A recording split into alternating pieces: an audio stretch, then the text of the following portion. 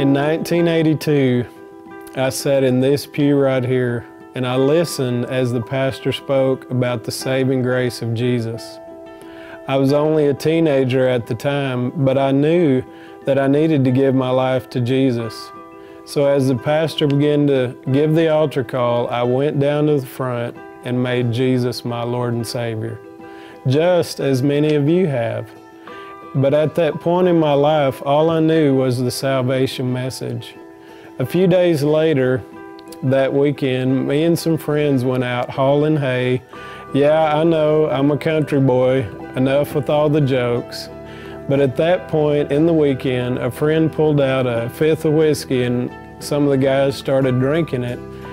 And no one had told me that that was wrong, but I felt in my heart that I wasn't supposed to participate in the drinking. But when I told them that we shouldn't do that, one of the friends just smiled and said, "You know, Riley, you can get saved next Sunday. You can go down front again." I know that sounds terrible, but I didn't know any better. No one had discipled me.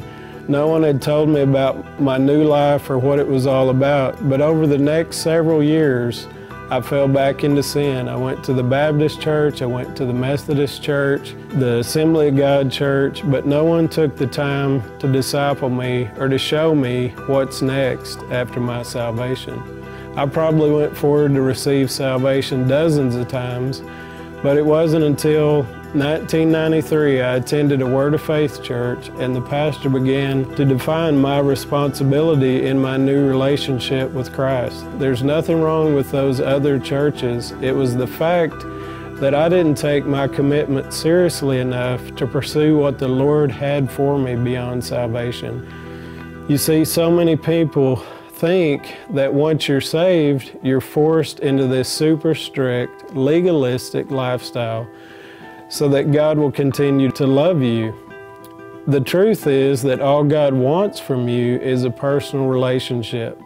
Just like any relationship, your success and intimacy depends on how much time you focus and put into the other person. There are many ways that we can spend time with the Lord that will not only strengthen our relationship, but strengthen us in our new walk with Christ. The first form of communication is prayer. Prayer isn't some fancy poem you memorize in the King James and recite it to God. Prayer is simply conversation with God. The more conversation you have with a friend, the closer you become.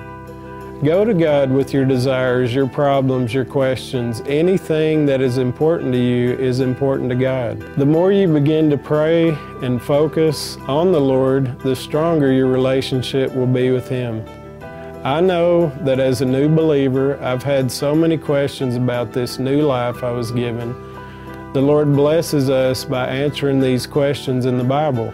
It's so important that you begin to read your Bible. The Bible is like a handbook, and it has all the information that you will need to live a successful, victorious Christian life. Now I know the Bible can be confusing at times, especially to a new believer. This is why it's important to find a good church. Don't get me wrong, you don't have to attend a church to be a Christian. Attending church will not save you, but church is a place where you can get together with fellow believers and collectively share the knowledge that you've all learned.